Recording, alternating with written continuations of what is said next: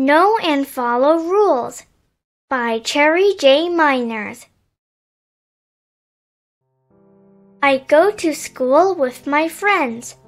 We have rules to help us know what to do. We have rules for play. And we have rules for work. Sometimes we work quietly.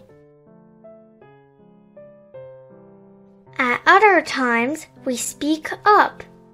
Tuesday. Rules help us learn. One rule I know is to listen. I look at the person talking and think about what is said. If I want help, I can ask.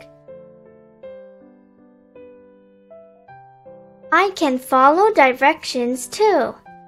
I do things the first time I am told.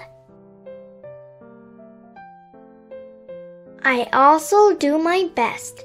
I think carefully about my work. I take time to do it well. Rules help me show respect. I keep my hands and feet to myself. I won't use them to bother or hurt anyone. And I ask permission to use things that aren't mine. May I look at that? Rules remind me to be polite. I say please, thank you, and excuse me.